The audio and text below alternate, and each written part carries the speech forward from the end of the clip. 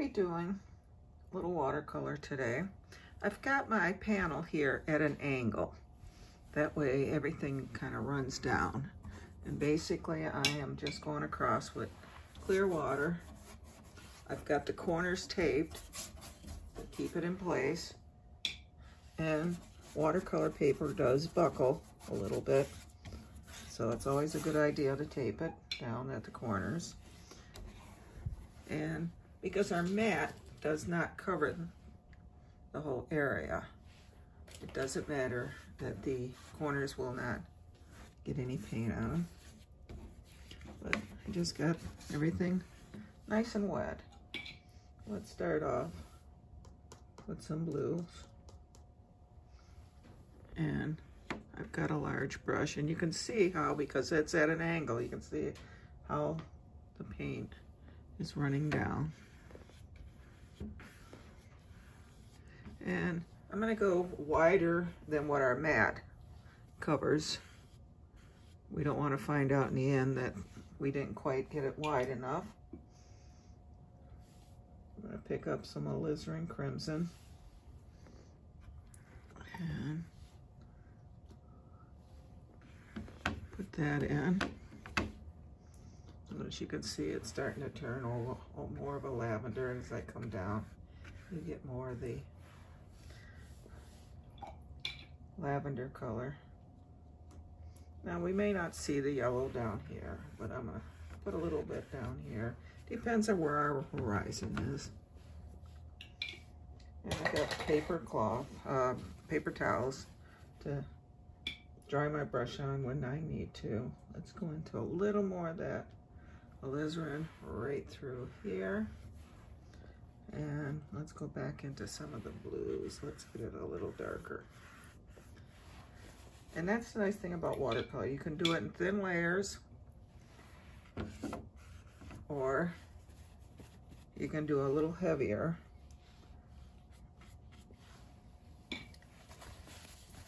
And once it dries, you can go back over and give it extra layers. So I'm just now taking my paper towel and forming some cloud formations just by tapping, and it's just picking up color on it. I'll keep folding it, maybe over here.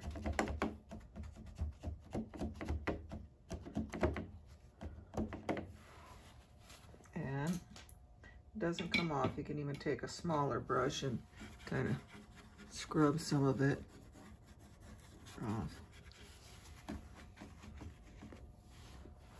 Right in here, maybe come up a little higher. Down here in the reds, I'm just gonna kind of maybe streak some color.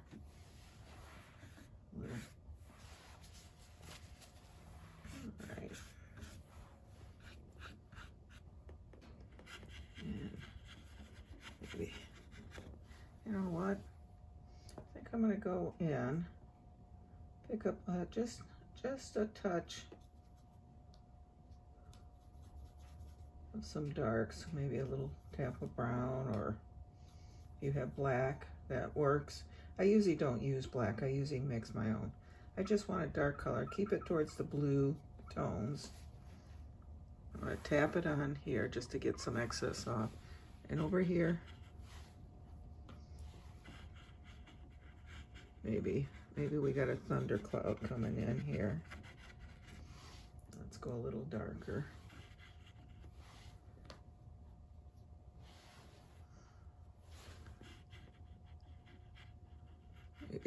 Maybe we got a stormy day, a nice, and then I'm just got wet in my brush and kind of pulling that out.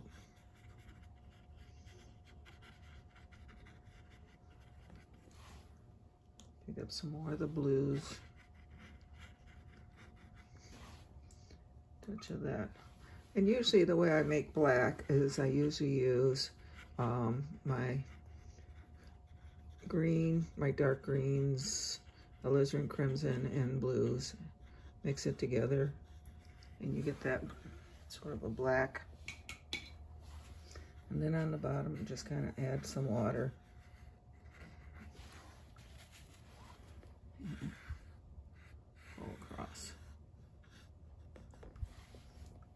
Okay, maybe on the other side there's maybe a few over here for me, and I don't want a lot here. And then I'm going to take some of the, little bit of the alizarin underneath. And same here. This look like there's something, maybe a storm moving in. You can pull across.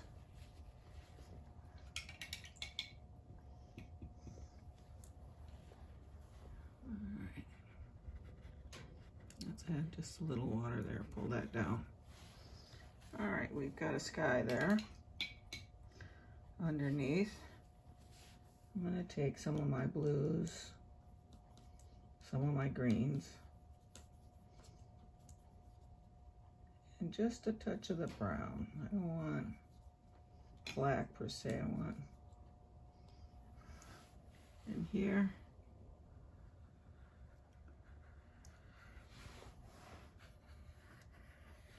Maybe. And I'm going to take my bigger brush underneath it and kind of pull that out.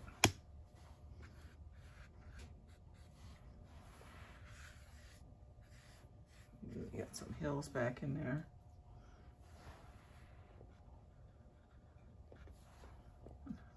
Just taking more of the color, kind of tapping it across the top.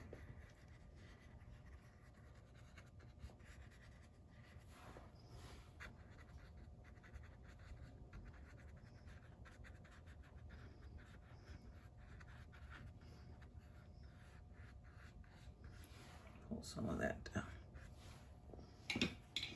Then I'm just cleaning my brush right along the bottom, just kind of let that melt down into the background. Okay, up here I think I want a little more.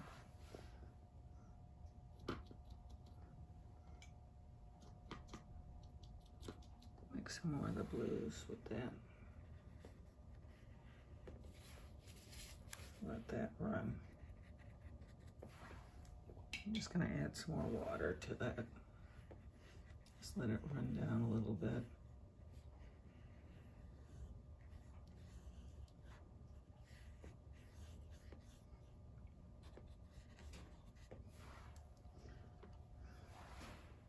Maybe tap across here.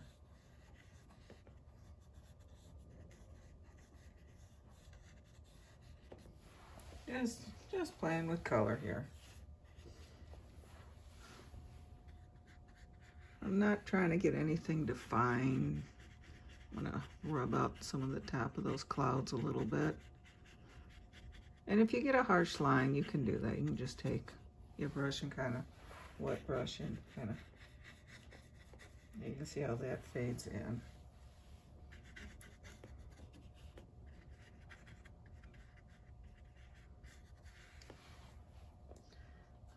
Back into my greens.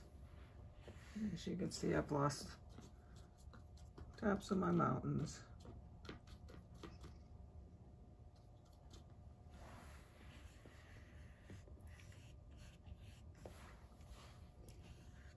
I'm just playing with color. All right, I'm gonna go into some of my blues right in there. A little bit of the crimson up top.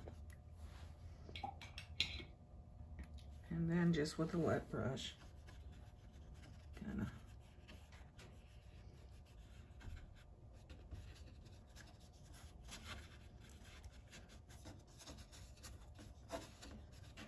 pull some of that color out.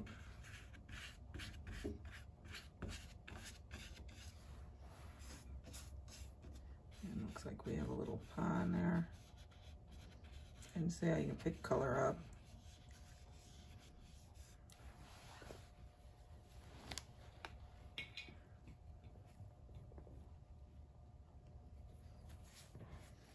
All right. I'm gonna go into one of my smaller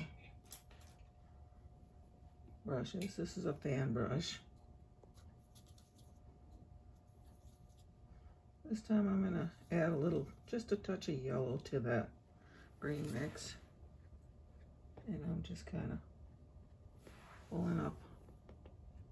And the paper is very wet right now.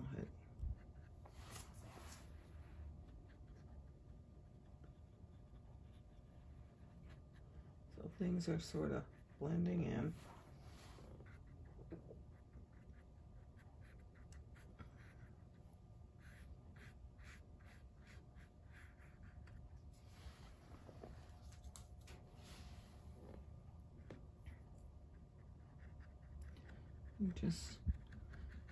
I'm not trying to get anything defined right now, just kind of just playing with color, playing with,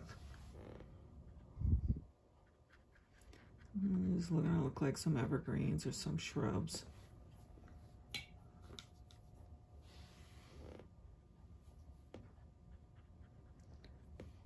Maybe another one there. On something, looks like something's growing up on the hill. Back into my greens, touch blue, touch of the yellow. And over on this side, this one is more defined because it's starting to dry up there. So it's not going to spread out quite as much. It will down here. Maybe. Let's get one in here. Got a little forest going. Oh, higher on that one. Let's give it a little top. So you've got sort of a real watery color look to it. I mean, almost everything's sort of almost dripping. Literally dripping down, and you can go back in some areas and pick out a few so it stands out a little more. Just give it a few minutes to dry. And you can bring that land in through here. Let's add a little touch of blue to it.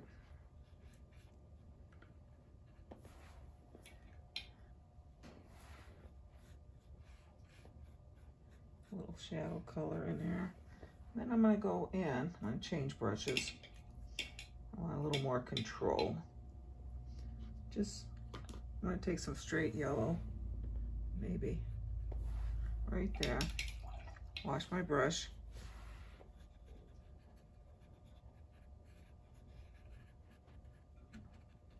And then kind of tap up, like maybe the sun is streaking in there. But there are some trees and other things growing along in there. And back into my blues and greens.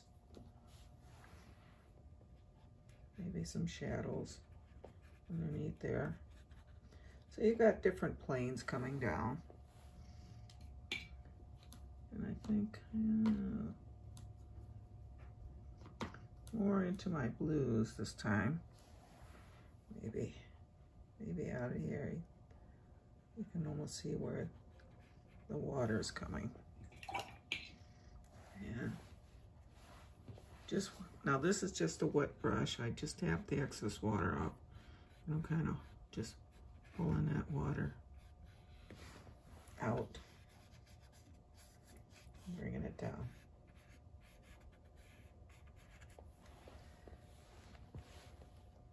Picking up a little more of the blue on the tip, just adding a little bit here. I got a couple different blues going here. This one's a little darker.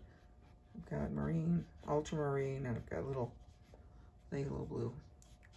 As it gets down here, it's just getting a little darker. All right, down here, I'm just gonna kind of get rid of some of these hard lines just with the wet brush.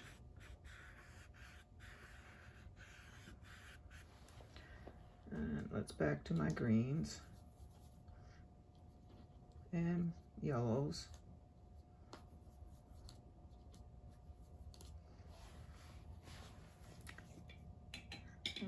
where's my big brush here? Gonna add a little water right here. It's just plain water.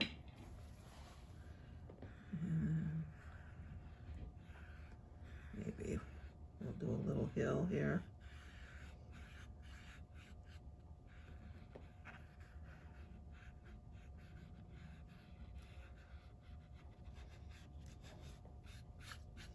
We'll pull that back. Maybe we got some shrubs or something growing here. And I'm going to add a little more blue to it. Maybe some shadows in here.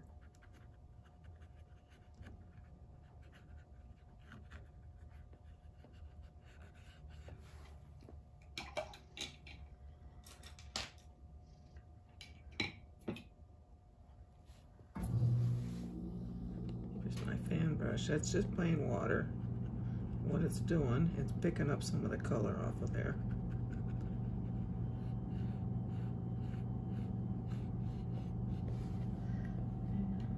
I'm going to take a touch of the browns. Not much, just right on the corner, just on the corner. Oops, let's get a little more. I'm going to wipe off a little of the excess.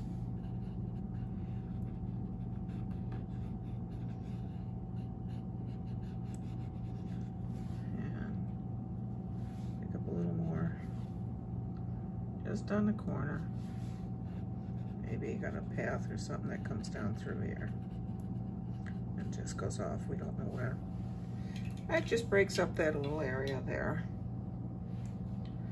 Let's go over here. I'm back to my blues and greens, and I'm gonna start picking out a little more detail, not a lot. I want to keep this real watercolory looking.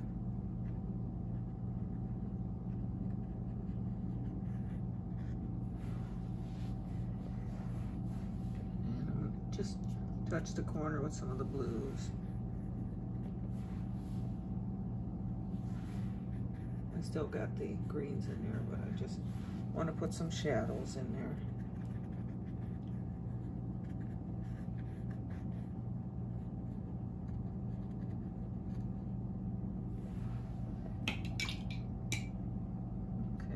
Some of my yellows. I'm just picking up a touch of yellow and bringing that back in. Just gives it a little different.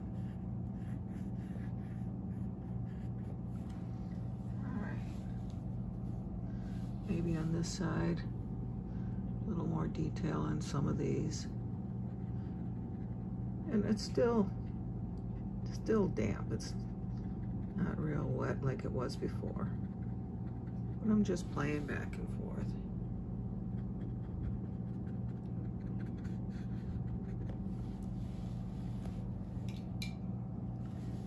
Go into some yellows and add it to some of the greens. Bring some of that land down here.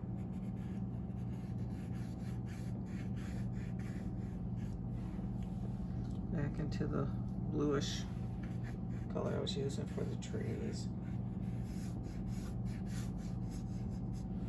So we're getting a nice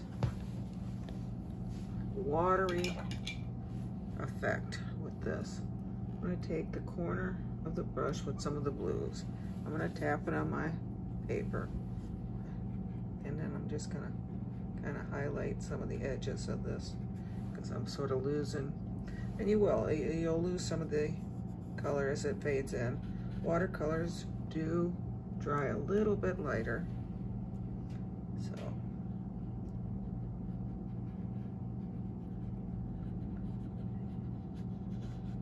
that's, and then I'm gonna just kind of, that goes off somewhere. We got some trees or some shrubs there. It's hard to see where that water just sort of flows back in there. Okay, this is fairly dry up here. So I'm going to go into some of my browns. I think I'm going to switch to a round brush. I have several brushes. This is just plain round brush. Pick up some of my browns. A little more water in there. Maybe through here. Just barely touching. Barely touching, and then I'm pushing down as it comes down. Back into my browns. Maybe I want to get it darker. And where's my fan brush? Take some of the greens just on the bottom. Kind of fade that base of the tree out, sort of blends it into the landscape so it doesn't look like it's just hanging out there. All right, I have a twiggy brush here, and that's exactly what it is. It's a little script liner or twiggy brush. You can see it's just, and I'm going to pick up some of those browns, and I'm going to start here. And you're kind of shaking as you go, almost you got a nervous twitch. And I'm just pulling some branches off of there. Back in, picking up some more color. I'm going to blend that kind of down in there.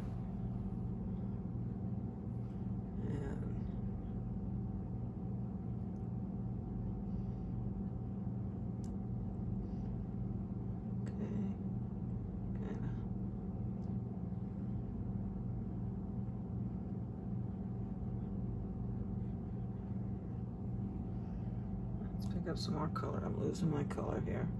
Now make sure your paper doesn't have to be perfectly dry. It can be damp, but you don't want it real wet. I tried to do it here with, see where this is just shiny, it's still pretty wet. It would have just bleed out. And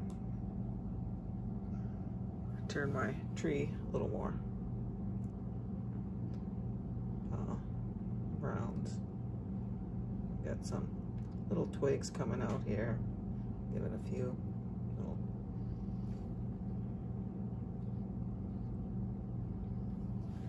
All right, maybe one more. Maybe one that kind of wiggles down into here.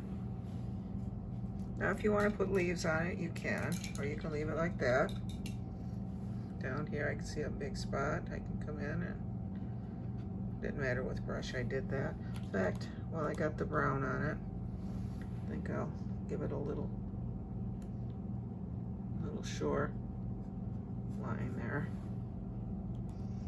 Maybe this side a little bit too. Not much, just a little change in color. Let's see. I think I'm going to add a touch of bright red to my yellow. Give it sort of an orangey color.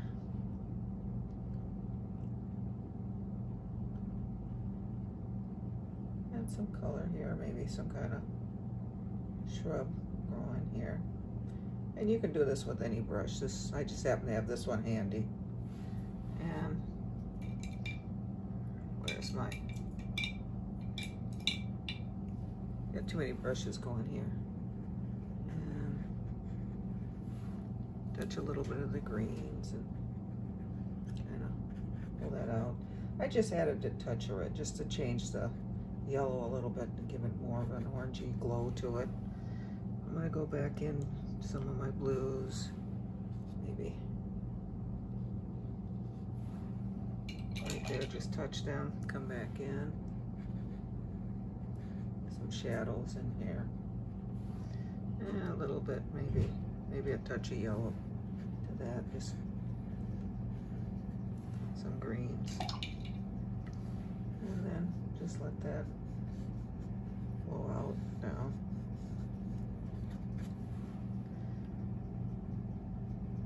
Maybe try some alizarin crimson. taking my brush in my palette and just sort of, so that the ends are more spread open a little bit. And maybe there's some shrubs here. Maybe over here, something growing there.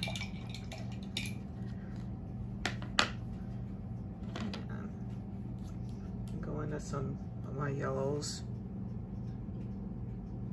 Pull up some grasses.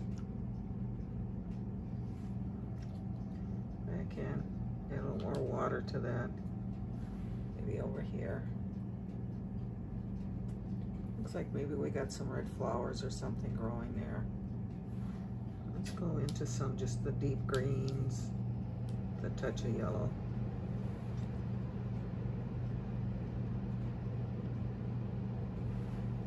Back into my yellows. Maybe along the shoreline.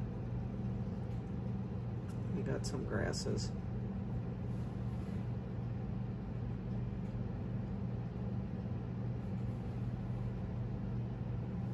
And even take some browns. Maybe. Oops. Let's get a little more water in there. That's a little darker than I wanted.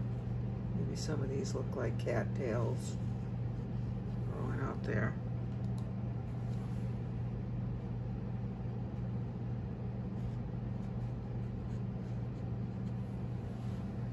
We even have some brown stalks coming up. So, but you can play with this. Now in here, I need something towards the middle. Got this open area here, maybe. Maybe a little grassland coming down. Then I'm just gonna take a clean, wet brush, kind of pull the edges out.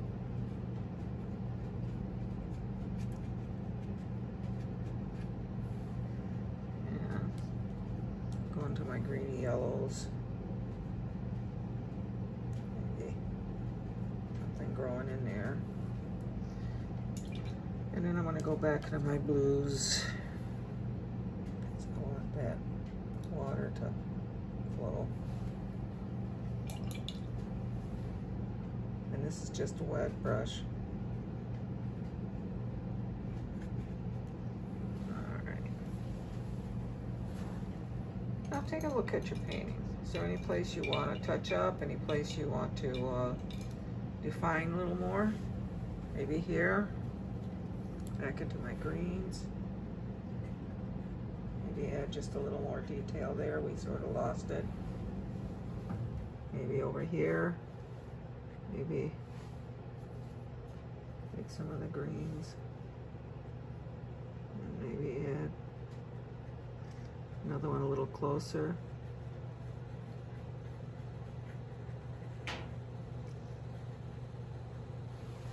You look at it, you see what you like and what you don't like. You can, and stand back, look at your painting. I'm gonna pull that down a little bit and then kind of go across. And I'm gonna just take a little touch of the brown right in here, just on the tip.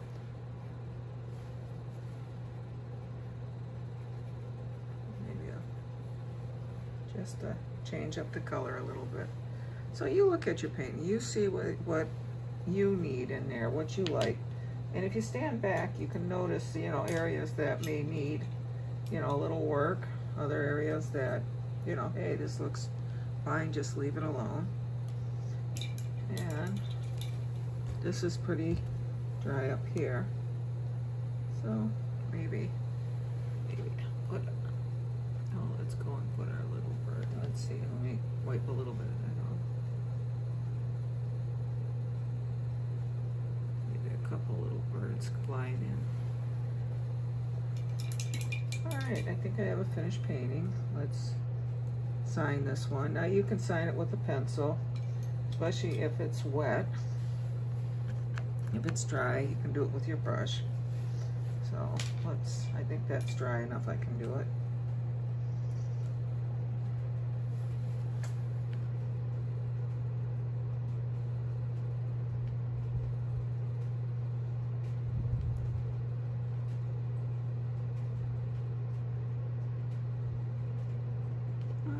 have another finished painting. Hope you enjoyed this one. And this is our matted finished painting.